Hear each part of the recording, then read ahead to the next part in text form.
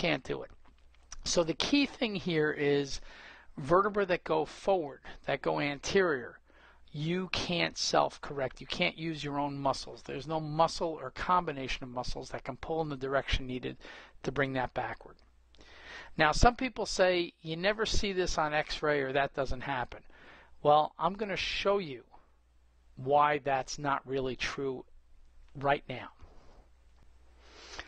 So if you look at this slide, you can see here, look at the top, you can see it's from Atlas of Common Subluxations of the Human Spine. That's right up in here. And that's by a chiropractor named Bill Ruck. We'll go over this a little bit more later. But if you look at the x-ray, you could see this T10 here. That's an anterior, and it's not so obvious on the x-ray. You can't really see it. If we blow it up, let's see if we can do that. Yeah, if we blow that up here, T10, it doesn't even look like an anterior. It doesn't even look like it's anterior to the other vertebrae. If you take a look over here at the dissection, now this is the same thing. See, this x-ray was taken and then the body was put on a bandsaw and they just cut a section out here. You could see here that the vertebra is anterior, and again, let me enlarge that here for you. You could see the vertebra has gone anterior, it's lost its leverage, and now from that point it's stuck forward. People often ask why this is visible on the dissection and not on the x-ray. And the answer is this bone goes forward and then the whole body leans forward, so there's a lot of pressure at this point, and the pressure causes the bone to demineralize. So when you look at the x-ray, you know, the x-ray blows right through this and you don't see it. You see the portion that's mineralized, and you see the border right there where the body's trying to fight it so it looks more white.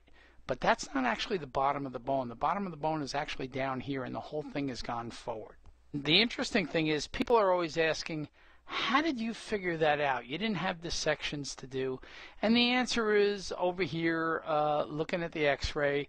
Those of you who are trained in x-ray know that when you get a compression fracture or something like that, the only thing that doesn't change is the back of the vertebrae. So if you draw a line in here, let's take this arrow here. If you draw a line and put the line on the back of the vertebrae, you can see that this one is like this, and if we copy that and we take another one and we put it over here on the back of this other vertebrae, let's see, we can't quite, let's see if we can move that over a little bit and get that there. I did this of course was done in the 80s manually. I didn't have a computer at that time. Nobody did. You could see there's a change there, and then if we take one here and we put that on the next vertebrae or vertebra, you could see there's not as much of a change, and there's not as much of a change in the next one, and then there's a big change there. Well, when you start to do mathematics, and let's go down here, and you look at this one here, and there's not much of a change there. Well, when you start to plot these things on a graph, this is a sudden acceleration. This is a sudden increase in the curve. Even though it looks like T10 might even actually be an extension here on the x-ray.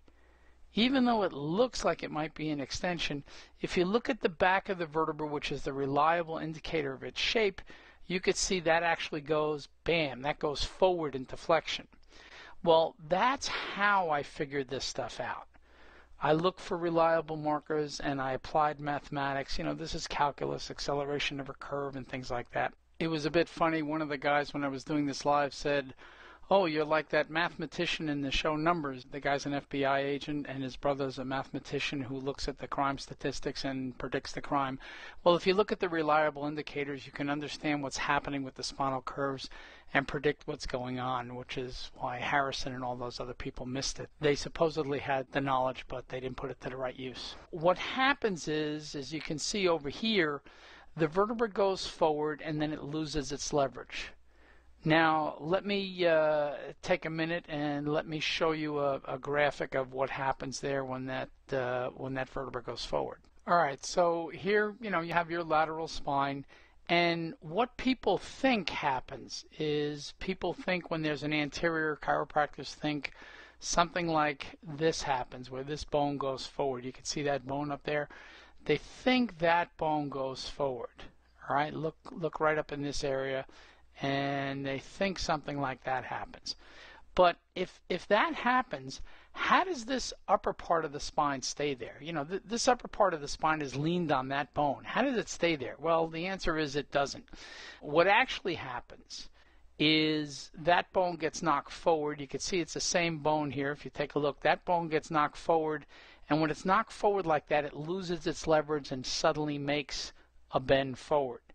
And if you go back and think of that other one, that's why all of a sudden there's a sharp change in the curves there. That's because that goes forward. And when you go to fix that, and your seminar leader is going to take a second and going to do that on a few people here just to demonstrate the physicality of this, so you don't have to believe me. This is physically true, and you're going to see it in a second. What happens is you correct the position of that vertebrae, and now the leverage is returned. See, if you look over here, now it's in the right place, and the body will pop upright all by itself.